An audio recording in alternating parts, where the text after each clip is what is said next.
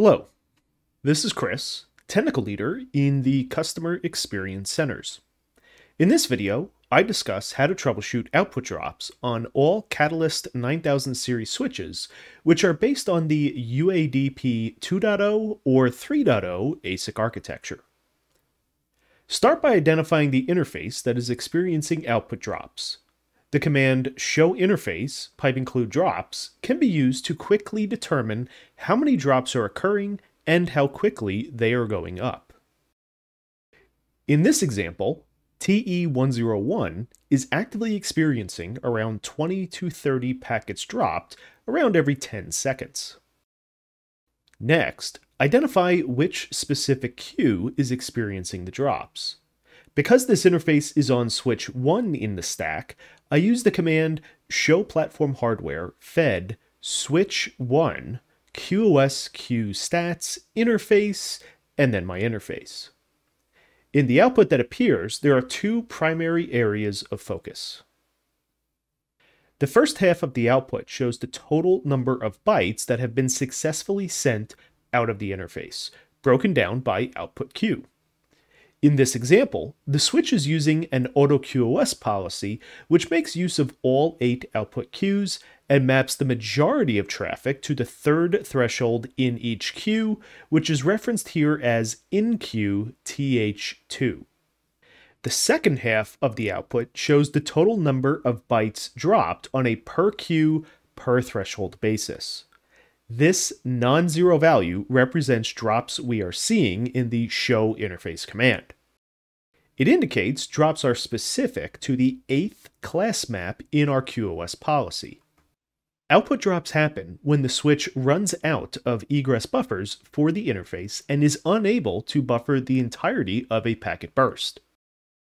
You can view the buffers available to the interface using the command show platform hardware fed switch 1 QoS Q config interface and then your interface.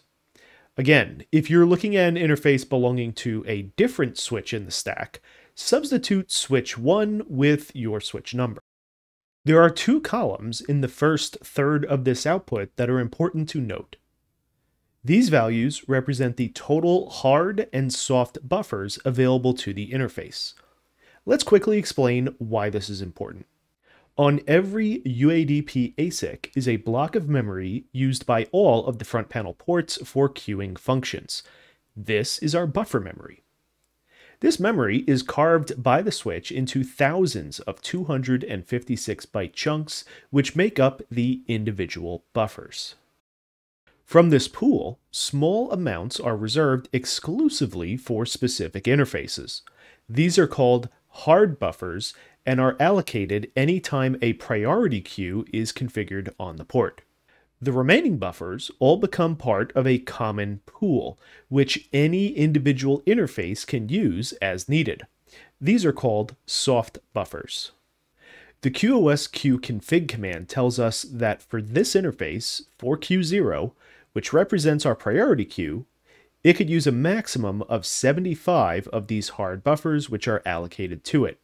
And it can also borrow a maximum of another 75 buffers from the common pool for a total buffer capacity of 150. The remaining non-priority queues can only use buffers from the common pool and have a soft buffer maximum limit represented by the numbers shown in this column. In order to stop or reduce the number of output drops experienced by our interface, we have a few options. First, we can configure the global command QoS Q softmax multiplier to the maximum configurable value. This command increases the relative number of soft buffers an interface can borrow from the common pool by a significant amount. Depending on the model of switch, a maximum of 1200% or 4800% can be configured. Seen on our demo switch, configuring a value of 1200% increases our maximum queue size from 500 buffers to a value of 6,000 buffers, which represents just over 1.5 megabytes of buffering capacity.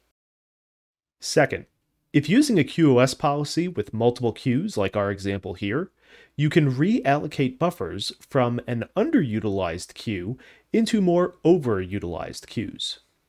Looking back at our QoS queue statistics command for the interface, the in-queue counters for queues 3, 4, and 5 are either 0 or very close to 0 relative to the total in-queue bytes for all queues. These 0-based queue numbers represent the 4th, 5th, and 6th classes in our policy map. The queue buffer ratio config within each policy map controls the relative amount of soft buffers available for that queue.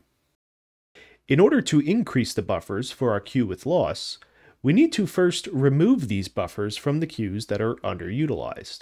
Changing these three values from 10% to 2% each allows us to allocate the newly freed 24% to the last queue which is experiencing loss, bringing its ratio to 49%. Finally, assuming all traffic on the interface is legitimate and cannot be reduced, and if increasing the softmax multiplier and increasing the relative buffer ratio of a queue is unable to reduce or eliminate the output drops from happening, migration to a higher speed interface is required. This concludes this video. Thank you for the time you took to watch it.